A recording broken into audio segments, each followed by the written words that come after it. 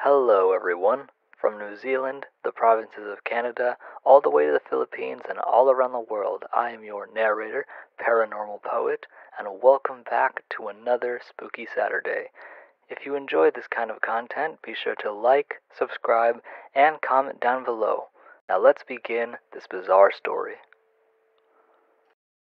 Story 12, ShapeShifting Nightmare. Hello, Paranormal Poet. This encounter sounds truly bizarre and unbelievable, but I know what I heard that night. My name is Shante Malik, or Shante for short. When I was a young girl, I specifically remember this day because of how terrifying it was. It started at my grandpa's funeral. After the service, we had all the cousins show up to hang out. As a kid growing up in New Zealand, we would play this game called Spotlight. It's just hide and seek, but you have to make it past the guards with the flashlights. It was dark out and I was a guard. I counted to 30 and began scanning the tree line. Now seeing movement in the bushes didn't scare me, but the second I turned to face my field, my light caught the glimpse of an old woman leering at me. She had a black cloak on, fabric swaying in the wind. I was truly petrified, but nothing terrified me more than me looking away for 1 second to realize she had disappeared. I got scared and ran inside, hoping what I saw was somehow an illusion. The next morning, I went to the same field where I saw her, this time accompanied by my stepsister.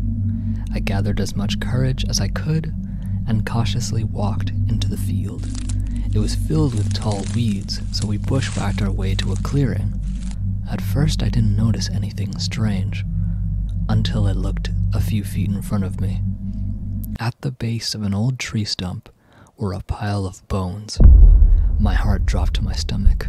I could feel a wave of intense chills build over me. These bones looked similar to human, but I was sure it was a big animal. Maybe a deer? I couldn't be sure. We stood there in shock for a few seconds. My stepsister wasn't getting a good feeling either. Then out of nowhere, the strangest, most bone-chilling scream emanated from the forest nearby.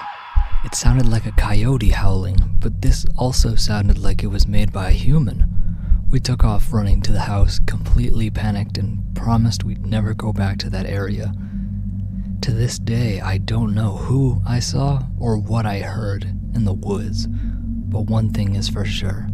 Those bones were most likely used with ill intent, knowing how fresh they were. Word of advice for your viewers. If you ever go playing in the dark, be careful. The dark has eyes too.